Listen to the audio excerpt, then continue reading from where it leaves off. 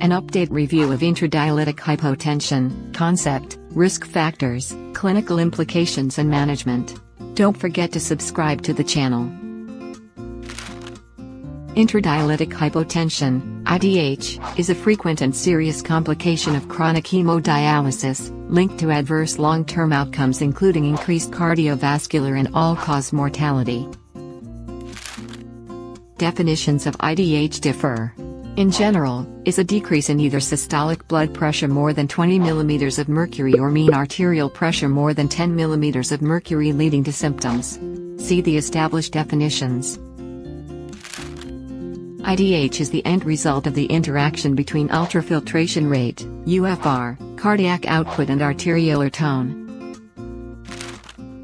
The excessive ultrafiltration may decrease cardiac output, especially when compensatory mechanisms, heart rate, myocardial contractility, vascular tone and splanchnic flow shifts, fail to be optimally recruited.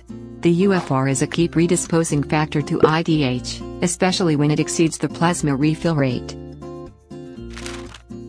Decreased cardiac output has a key role in the IDH, changes in preload and afterload, a decrease in contractility and a failure to maintain arteriolar tone due autonomic dysfunction play a major role in IDH.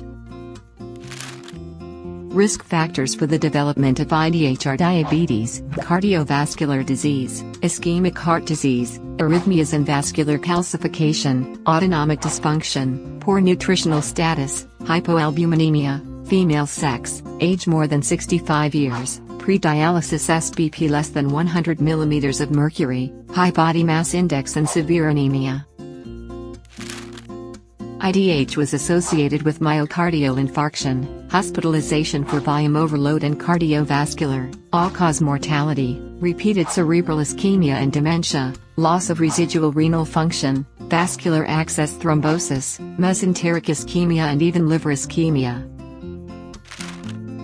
Prevention and treatment to decrease the incidence or severity of IDH include optimization of the dialysis prescription, cool dialysate 35 to 36 degrees Celsius, UFR less than 10 to 13 ml/kg by increasing time or frequency, avoid lower facility levels of dialysate calcium less than 2.5 mEqL. Avoid routine sodium profiling with supraphysiological dialysate sodium concentrations, high flux hemofiltration compared with diffusive techniques like low flux HD.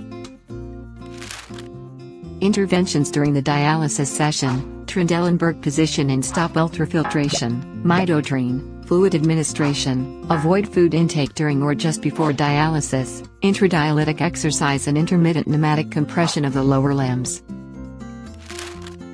Interventions in the interdialysis period, lower intradialytic weight gain with low sodium intake and loop diuretics and blood pressure lowering drugs, and switching the modality to PD.